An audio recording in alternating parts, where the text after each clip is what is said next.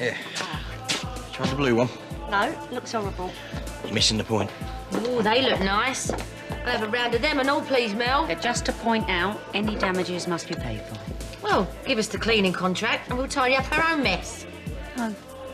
Right? Me and Nan can hold our drink. You know them fairground booths? The people stick their heads through the hole and get sponges thrown at them. Yeah. Feels a bit like that at the moment. Yeah, then why bother? I want to make a success of the car lot. I know there's a couple of hurdles I've got to jump over first. Hurdles? Kat, I know I've made a lot of mistakes. You know the biggest mistake you've made today? Free bar. Yeah, inviting you. Was asking Stacey to invite Martin. Listen, I hoped that they would have sorted things out by now. No, they haven't sorted anything out, Max.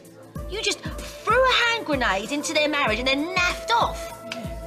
Martin rang his lawyers, and Ma Stacey nearly lost her kids. She nearly lost her mind. And you know how bad that can get, don't you, Max? And here you are, buying people drinks, trying to worm your way back into the square. Well, not on my watch, sweetheart. Listen, Kat, it ain't that you, is it? And you can shut your face, Buzz Lightyear.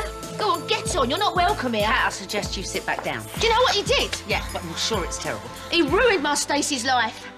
Then he got his psycho daughter killed. Wait. Oi, don't get to say that. Yes, I bleeding well do. Please don't. I don't want my wedding night spent in A&E, do I?